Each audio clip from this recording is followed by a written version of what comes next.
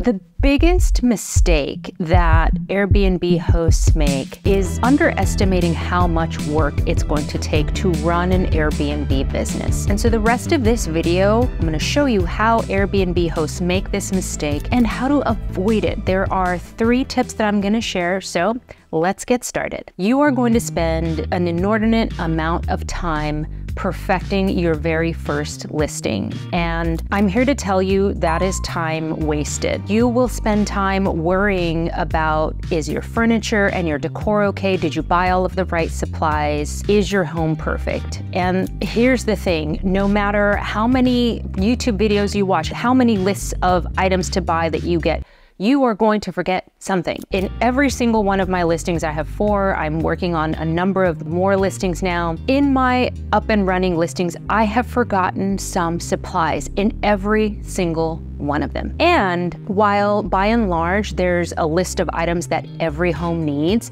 there might be some items that one home needs and not another because of the features of that home. For example, in one of my homes, the walls are really, really thin and you can hear pretty much everything that's going on at the neighbor's house. Now, there's nothing that I can do about eliminating that sound, but what I can do is to make it better for guests. So I have earplugs and I also have noise machines in all of the bedrooms. And since I was getting those supplies in bulk anyway, I just went ahead and did that for all of my homes so that guests have that added comfort. So it's just a little extra in those homes, but it's a necessity, an absolute necessity in the one home that I'm talking about. So this is just something that I learned about over time. Even though I knew you could hear the neighbors and I knew it was going to be something that guests complained about, I opted to wait and see what guests said about it to figure out what was the right remedy for it. And I'm kind of glad I did. I mean, I should have just done it in the beginning, but I'm glad I did because I think I was just gonna do earplugs and I didn't think about sound machines to deaden the noise, and that actually worked out perfectly having the combination of both. So there are things that you are gonna miss and you are gonna worry about perfecting your home, and it's not feasible. So spend a lot less time worrying about it, but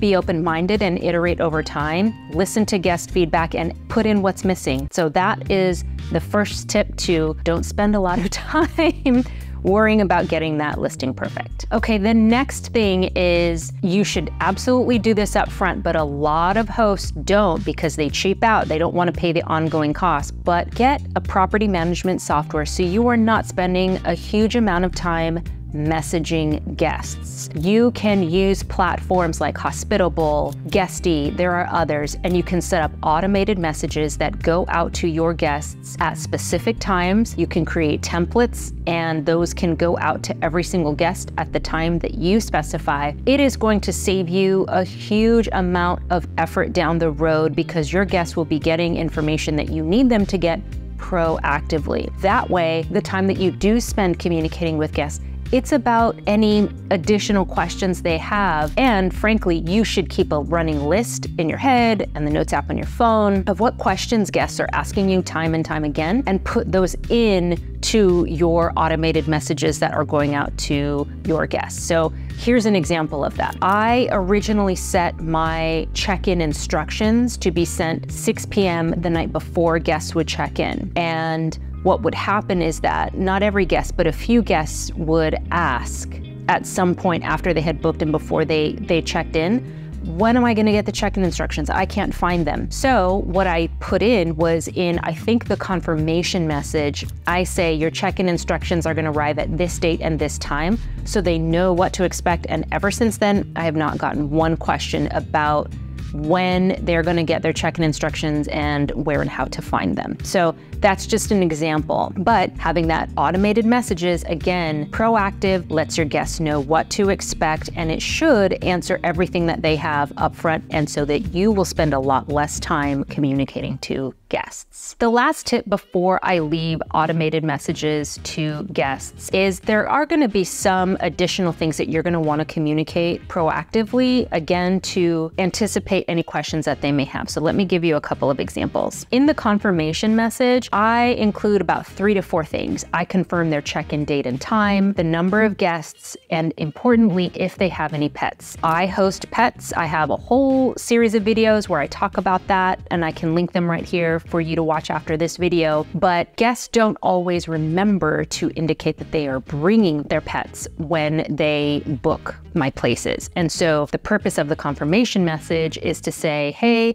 remember that we are pet friendly. We welcome up to 2 house-trained and friendly dogs per stay. We do have a $50 per stay pet fee. Please be sure that you have included your pet in your reservation. And I would say about half the time, guests indicate that they have a pet, and they will respond to me and saying, yes, I'm bringing my pet and I didn't indicate. So that way I can kind of do it on the back end to make sure that I add that pet fee to their stay. That's one tip in terms of the confirmation message. The next would be in the check-in message, I include the photos of the home, the parking, the front door, and then I confirm the check-in time. When it comes to checking in on guests, I think it is incredibly important to have a message that goes out to them proactively, checking in on their stay. Hey, is everything okay? And asking for feedback. This is really important because the only other time that guests are going to be asked for their feedback is in the review. If you have given them an opportunity to feel heard and to share any information, whether that's positive or negative, a lot of times I find they will leave that out of their review, like the negative stuff. If they tell me there is something that they would like, and if it is within my power to give, I'll give it. For example, one guest actually recently this past weekend said she would love to have had some food storage containers. Well, I normally have those in all of my listings, but I think the last guest must have walked off with them. And they're just like the Ziploc ones. They're not expensive or anything like that, but they were gone. So I went ahead, went to the store, and I got those additional items and I dropped them off and I let her know that they were there. And guess what? She gave me a 5-star review and thanked me for being so responsive in meeting her needs. And, you know, not having that available to her could have been something that would have showed up in her review, and instead it showed up as something positive. So that message is super, super important and will save you time and hopefully a little grief. The final thing that I'm going to share with you, and if this has been helpful, please hit like and subscribe for more content like this. The last thing I'm going to share with you is that no matter what you do, you have spent a ton of time perfecting your home. You've spent a ton of time making sure that your automated messaging is great. And when you do ad hoc messages to your guests, you're spending time on that. No matter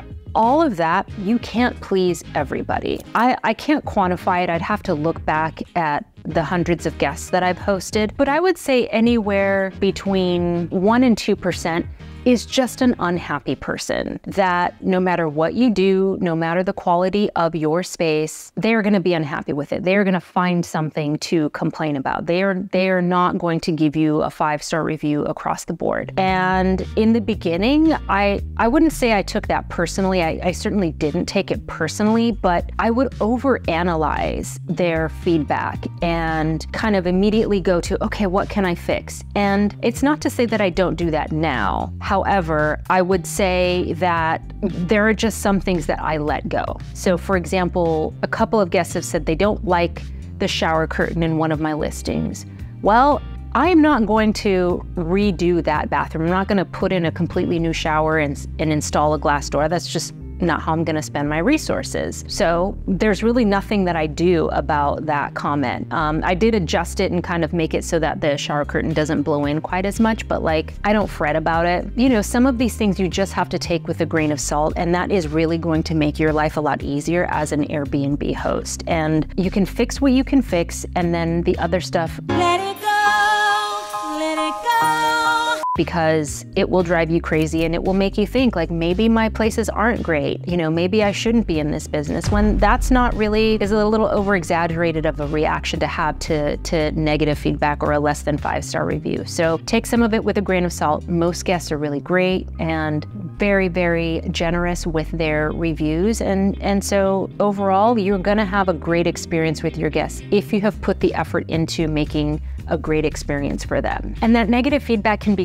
so disheartening. And one thing you can do when you get it and you have the opportunity to provide a public response is use ChatGPT. I will copy and paste what their review said and say, please write a very short and diplomatic reply to this guest review. I look at what they sent me. If it's great, copy paste. If I need to edit it, great, done. And then that way I'm not putting a lot of time and emotion into a response, and then I just move on. So I hope you found this helpful. If you want to become an Airbnb host, click the link down below for my referral link. You'll get some money back when you host your first guest, and so will I. And I can also give you feedback on your listing. Finally, if you want ideas on how to furnish your Airbnb, check out all the links down below for my favorite items from the kitchen, bathroom, bedrooms, living room, etc., to furnish your Airbnb the most pro way possible.